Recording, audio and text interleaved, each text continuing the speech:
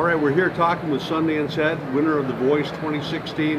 That was a great season if everybody watched it. I mean, really entertaining, and America turned out for Sundance, and we're all happy for it. Congratulations. Thank you, buddy. Appreciate that. You know, what have you been doing since you won in 2016? Well, when I won, we ended up going on tour with Blake Shelton. We did a Do It to Country tour with him in arenas, you know, and then after that, we ended up signing with CAA Nashville. We did 280 dates on the road with them. I had a contract with Republic New York, which was a hip-hop record label. That record never was released. And so now we're starting over. We've signed with a record label, Dean Dillon's Wildcatter Records, and our album Stained Glass and Neon will be out this Friday. What's the name of it? Stained Glass and Neon. Stained Glass and Neon. Oh. Okay. Give us a sense of what's on it. Well, it's a very traditional country record. There's a lot of great songs with beautiful melodies and stories. You know, what the things that I really love about country music: tradition, family, you know, history, things like that. Did you? Now, tell me about the writing. Did you write? I did. I wrote a couple of songs on the record. We had some of the greatest songwriters in Nashville give us some songs because of who Dean Dillon was, not because of who I am. So we were able to have a first cut record out of Nashville with some of the top writers, which has hardly ever been done. So I'm really thankful that Dean's in my camp and he was able to talk them into trusting us with some of their songs. Yeah. So you still stay in touch with Blake? I do. I just text Blake and let him know that I was here at the SHOT Show. Really? And getting some case knives made. And probably jealous. Well, I'm going to send him one. He's like he needs another case knife. You know, he's got probably a mansion somewhere full of knives on the wall.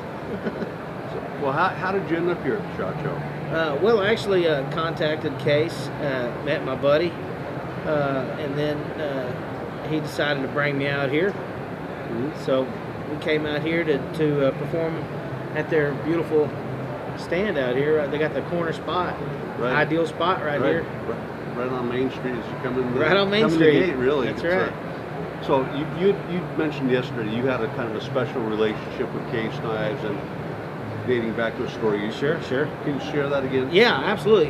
You know, my brother passed away in a car wreck in '88, and my mother, after a few months of not letting anyone in the room, said, "You can go in and have anything you want." And so the first thing that I went to was his records, and the second thing I went to was his knives. And he had several case knives that my grandpa had given him, and I still have them to this day, and I still use them. And I can't wait to pass them down to my children. Mm-hmm. And hopefully it stays in our family for 100 years, you know. Yeah. So I love case knives. I love the fact that they're American and they're handmade, and they put a lot of value in tradition, and just a wonderful company.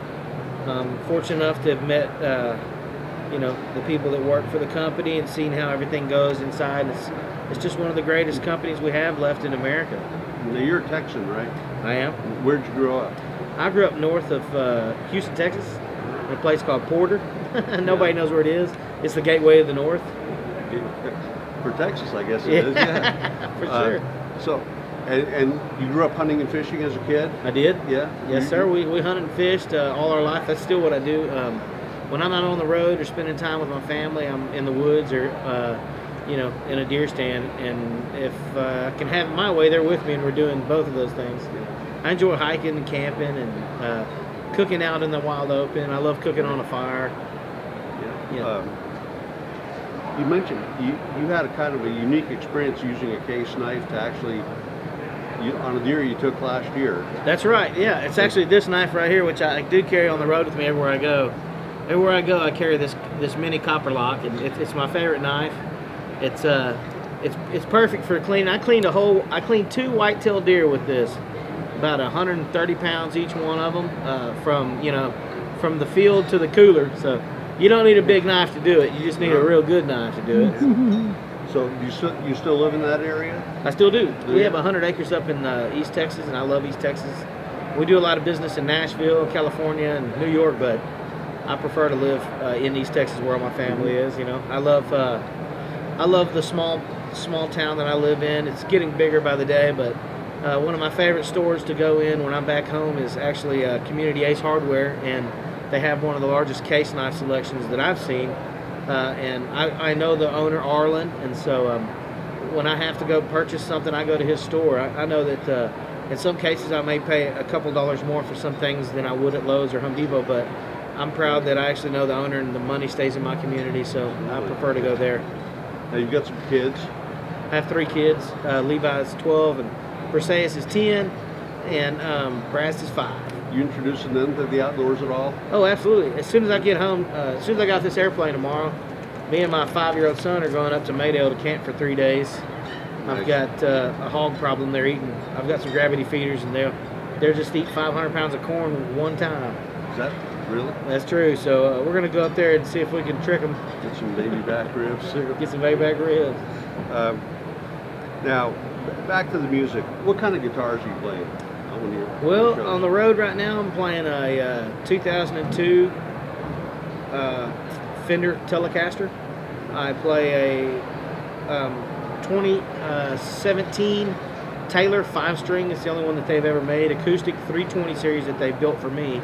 I also play a custom 5-string Newman guitar, electric guitar, that they also built for me. So I've got some really great guitars I play. I love to play through Fender Hot Rod Deluxe amplifiers. So I'm really hoping Fender will send me a bunch of guitars after seeing this interview. Did you have any formal music training growing up? Well, yeah, I do. Not in classrooms per se, but I was on the road with my dad, and I always went through and listened to all the music, and I got to hang out with a lot of musicians. Your dad was a musician? Sure, yes. Yeah. So I was pretty much raised. I didn't know that people didn't write music or play instruments until I was in middle school. I didn't know that there was other things you could do. I mean, your songs and your singing, definitely a lot of blues in there and gospel. And, sure.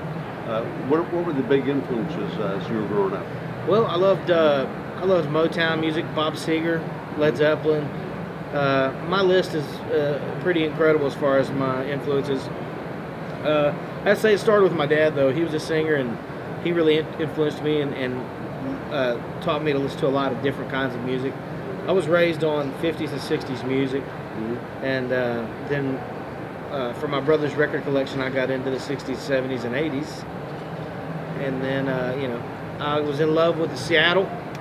When the Seattle grunge came out, I was in love with that. Because I was in a hair band, and we were doing that. And then these guys came out, and we're like, "What the hell is going on?" But it was like Skid Row was King Dingling one week, and then the next week it was Nirvana.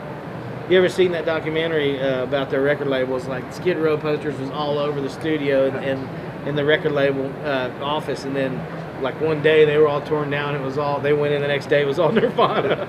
You're like, what's going on around here? Well, so how did you end up on The Voice?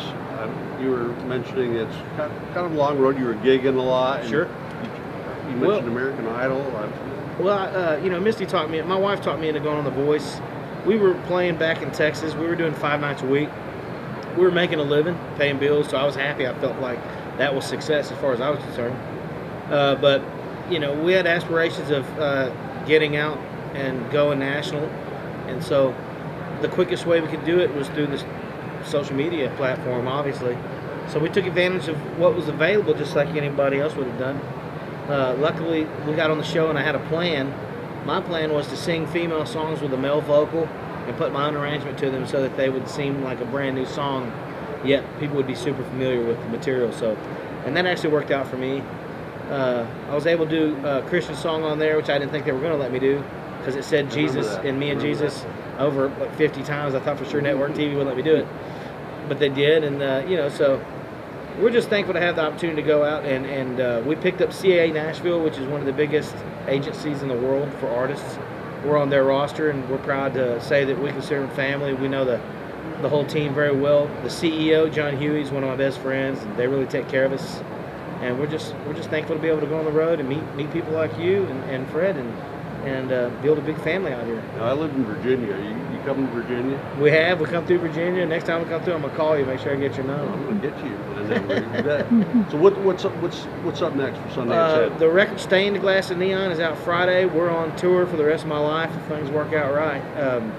We have a large tour we're going to announce through CAA probably in the middle of next month. And so, it's just hit the ground running and do it all over again. Get in the bus and go from town to town playing music, trying to build a family out on the road. Great. It's awesome to meet you. Thank you. Really glad Kate Snipes brought you here to the SHOT Show. And sure, yes. It's a great opportunity. And best of luck with your career Yes, going sir. forward. Thank you, buddy. All right, man. Thanks.